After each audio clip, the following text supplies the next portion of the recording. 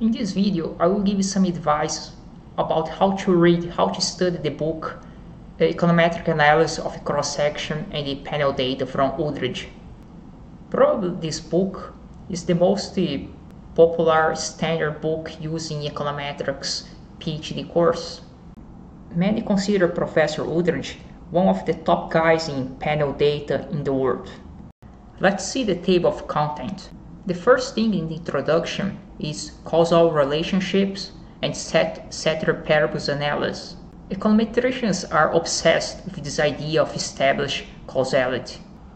Let's see other topics. Conditional expectation and the related concepts in econometrics, basic asymptotic theory, linear models, this ordinary square. Then you have instrumental variables, and you have chapter 7 here, linear panel data model, and here random effect and fixed effect, chapter 10. Based on the content, it looks like a regular textbook. They just cover the same topics in any econometrics textbook. But the Uldridge approach is far more advanced. He gives a lot of details. He's very mathematical, sophisticated. Chapter 3 is especially complicated for people who never studied asymptotic theory before. Very few economists study data structure or analysis of algorithm in computer science and know this notation, big O or little o notation in asymptotic theory. I do recommend the students to skip the chapter 3. See how much math there are. Asymptotic theory is about to prove the nice properties of an estimator if the sample size increases to infinite. For example, you want to prove that the estimator is unbiased and it has the lowest variance as possible. If you are applying research, you don't need to derive any estimator or prove any theorem. You need to know how to use it, when to use, and what's the consequence, and what are the strengths and weaknesses of the estimator.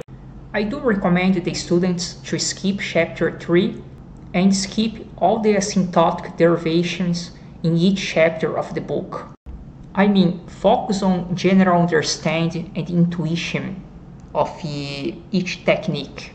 If you studied the baby Uldridge before, this book Introductory Econometrics, a modern approach, definitely it helps to understand the PhD Uldridge. But it's still a big jump between the baby Uldridge to the PhD Uldridge.